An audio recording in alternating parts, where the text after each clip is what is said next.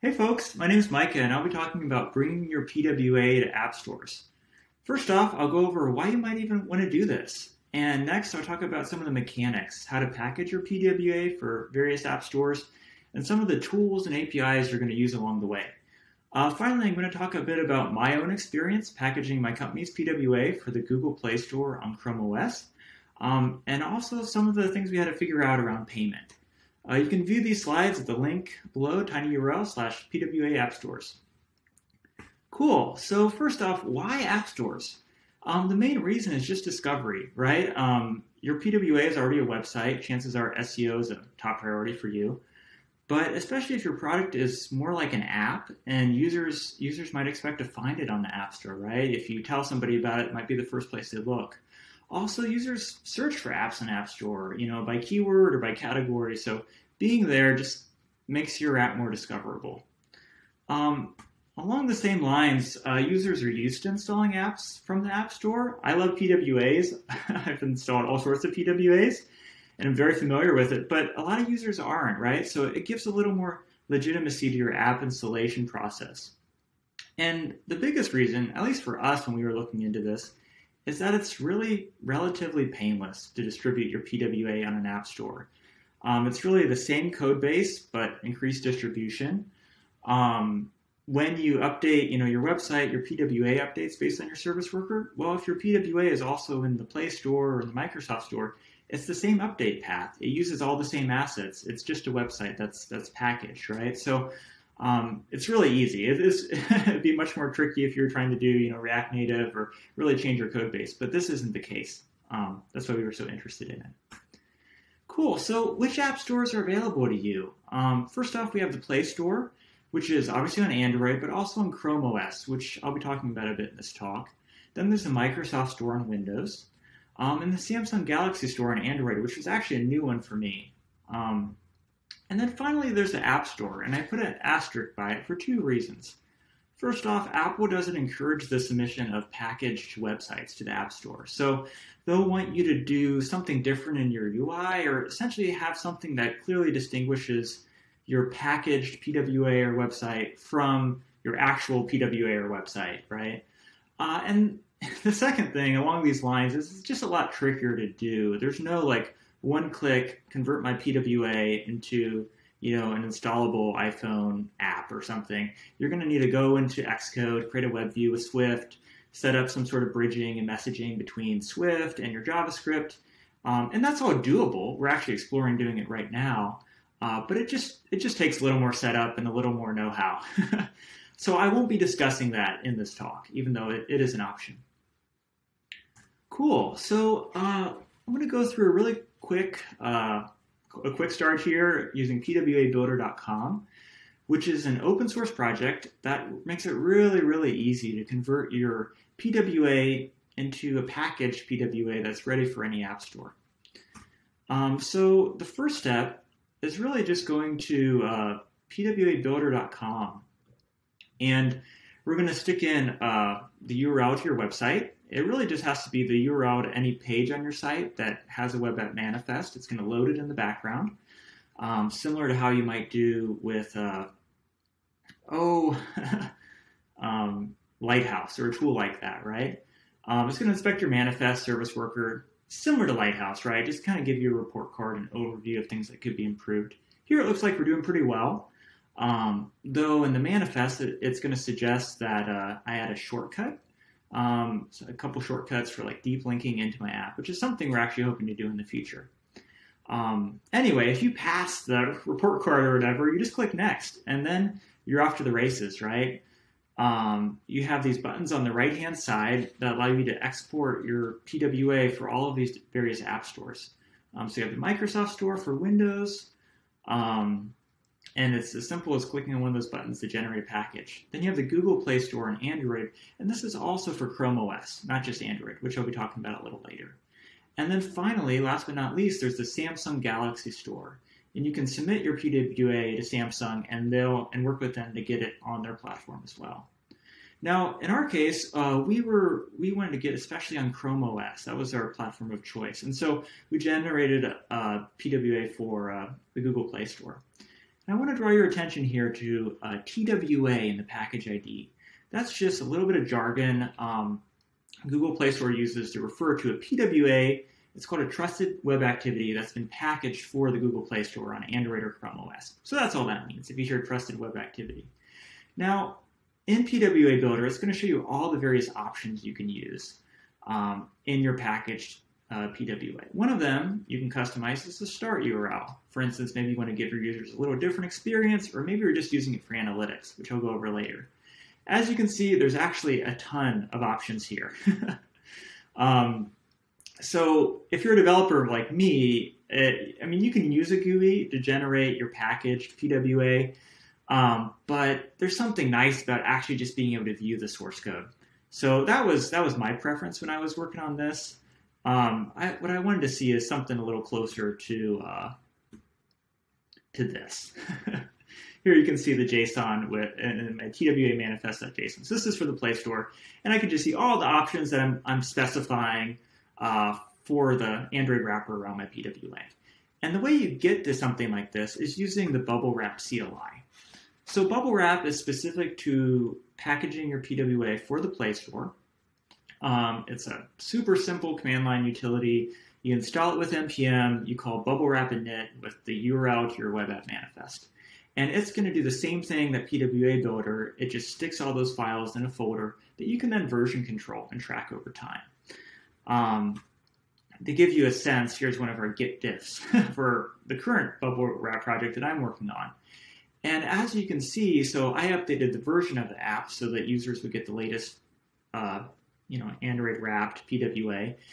But I also update, in this case, Bubble Wrap also updated. And so it updated looked like the Android browser helper for billing in this case, right? So it's really nice to version control this sort of thing, because then you can not just see, what PWA code you're shipping, which really just depends on what assets you're shipping to the browser, but also the wrapper around your PWA, if any changes have happened to that you need to be aware of.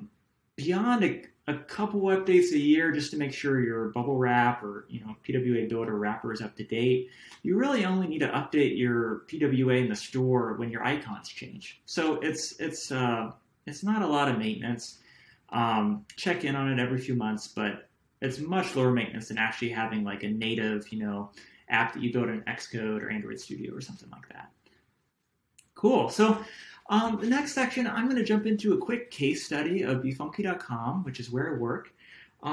We built a PWA back, I want to say it was back in November or December. I kind of released it to all of our users. And then we're looking to just get more out of it, to put it in more app stores. And I'm going to just walk you through how we thought about that problem, right? So first off, what is BeFunky? BeFunky is an online photo editor, collage maker, and graphic designer. It's similar to Canva if you used that before. A creative platform where you can, drag in your photos and make interesting, things, interesting projects. One of the most interesting things about BeFunky is it has a built-in WebGL-based photo editor, so you don't have to use a separate program to edit your photos. You can kind of just dive into your postcard or collage or, Instagram ad, grab a photo, swap out its background. We have a lot of AI-based tools, and so it's kind of a one-stop shop for a lot of creative stuff. Cool. So at BeFunky, we try to keep our front end as lean and mean as possible.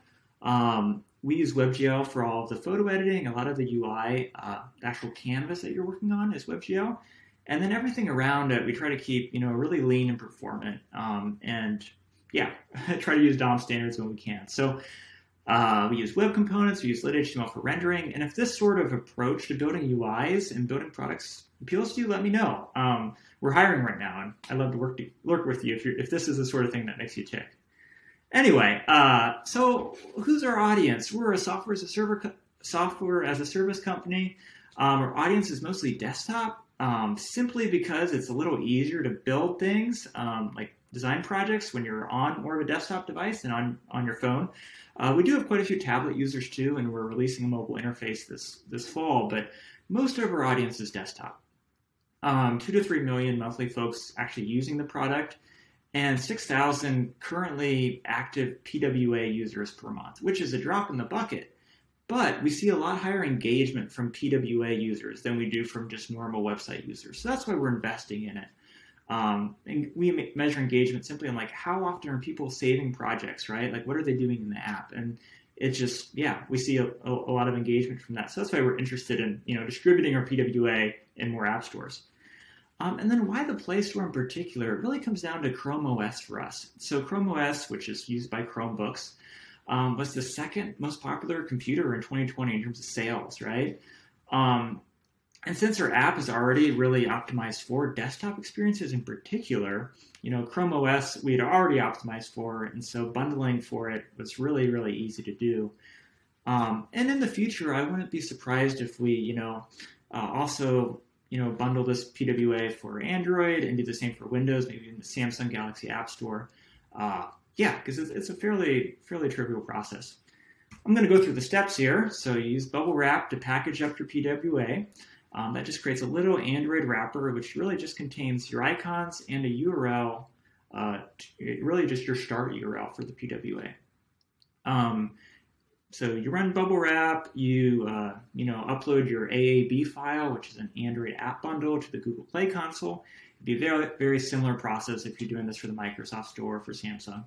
And then you just create a new release. You usually start off with a testing release so you can kind of try it out, and then you release to production. We've only had our app in the store for like a month and a half now, so we don't have really solid numbers on how it's performing. But usage is growing significantly, and I think once we start promoting it, we'll really see some good numbers. So, one note here: the blessing and the curse of PWAs in app stores is that they're just PWAs, right? You're using all of the same code. The great thing about that is it's very easy to keep it updated. The downside is that it can be hard to tell it apart, your packaged PWA from the PWA that just installed from Chrome, right? Whatever Chromium browser you're using. One way to do that is you can customize the start URL when you deploy your PWA in an app store, right? So in our case, we had a little hash to the start URL, which tells us, oh, this PWA is being installed from the Google Play Store instead of from Chrome. There's a little article here if you're interested in how to track that. Anyway, so the last section of this talk, I'm gonna go into payments, and payments are probably the only really significant part of your app that you'll have to change if you're looking to get your PWA into an existing app store. If your PWA doesn't accept payments or subscriptions, then you don't have to worry about it. You're home free. But if you are accepting payments, like we are, software as a service company, then it's something you have to think about. So the real reason is just that app stores manage all of these things that you're probably used to managing on your own. So whether that's products and subscriptions and what their prices are and whether or not a user has access to that particular product and subscription, or whether it's, the actual payment flow itself, getting the user's payment method, processing that payment, and then handling, renewals and cancellations. So this process looks different in app stores versus in the browser, right? In the browser, you manage it completely. In app stores, the App Store manages it for the most part. And in the Play Store specifically, and I wouldn't be surprised if the Microsoft Store behaves fairly similar to this, there's two APIs that you're going to need to know to handle this process. And the interesting thing is that these are actually browser APIs. So you'll use them if you put your PWA in an app store, but you'll probably also use them if you just kind of keep working on websites for the next few years. The Payment Request API in particular, which is used for accepting payments, is in Chromium, it's in Safari, and it's behind a flag in Firefox right now. So this is just used for any website to accept payments. The Digital Goods API is a little more bleeding edge, and it's currently only used by PWAs in the Play Store. So that's Android and Chrome OS. The Digital Goods API just keeps track of products and subscriptions, how much they cost, and then whether or not a user has access to them. So I'm going to go over that one first. It's probably new to most of you. The Digital Goods API, again, keeping track of prices and also keeps track of whether or not a user has access to particular things. In our case, we really just used a couple methods, right? So the first thing is we get a digital goods service, and this is when the Google Play Store API comes in, but you could also potentially get a digital goods service from Microsoft Store or maybe even the App Store, Apple down the road.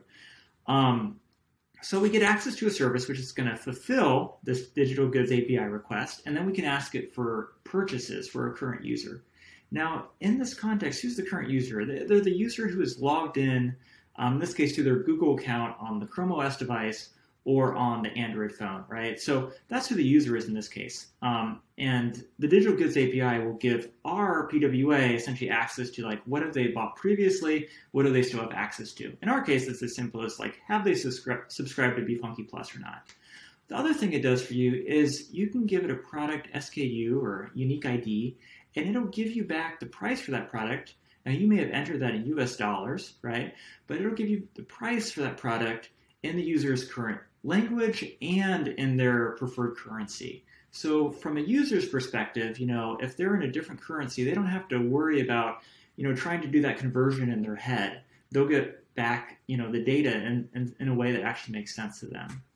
Now, this can be a bit of a headache as a developer. If you stick in your price of $4.99 and you get back, your currency in euros or yen or something like that. But there is another browser API, the number format helper, which essentially just translates.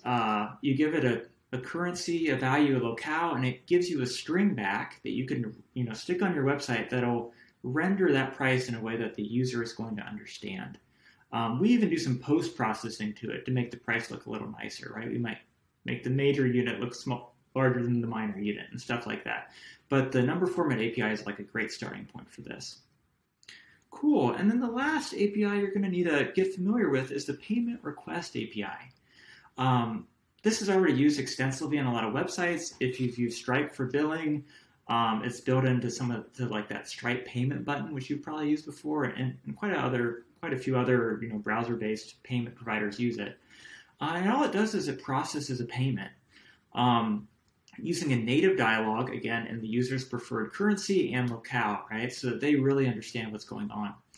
I'll show you a really brief video here of the payment request API in action on the BeFunky.com website. So here the user is going to select an effect, apply it to their photo, make some tweaks, and then to actually save their photo with this effect, they're going to start a free trial. You can select the monthly plan.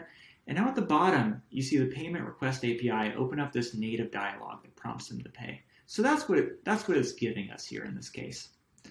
I'm going to go through a really quick code sample just so you can kind of see how this works. This is not a production-ready code sample. You'll notice there's no try-catch statements here, or .catch statements, because this is all promise-based, right? It's assuming that everything just works. But I wanted to narrow down the code to the bare essentials so you can kind of get a good mental model for how this works. And there's lots of great docs online. So the first step is we're going to show a prompt to the user, which we just saw in the past video, asking them to pay. In this case, we passed in a given SKU for a product, so what are they paying for? And then it handles getting the right price and rendering that right price. And if the user actually chooses to pay for a product or subscription, then we get back a purchase token, which is probably similar to any other payment API you've used.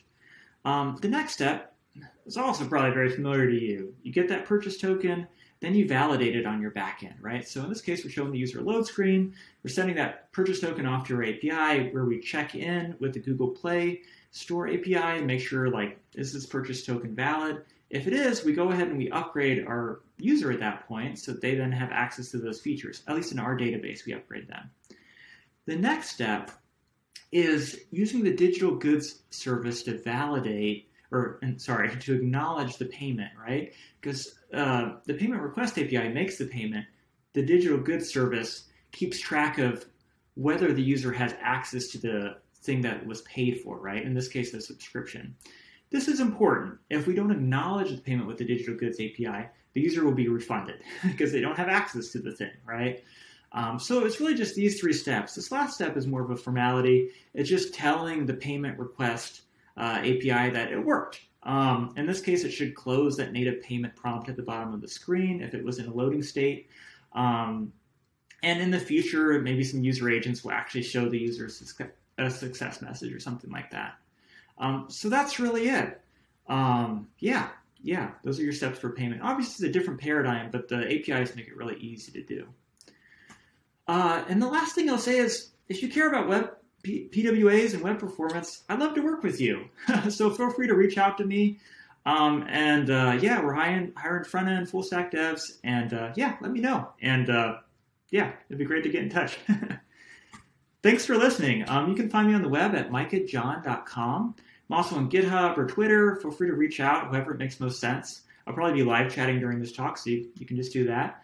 Feel free to check out BeFunky at befunky.com/create. And thanks to Alexander Noe and Sam Richard at Google for encouraging me to give this talk and for all their advice. So appreciate it.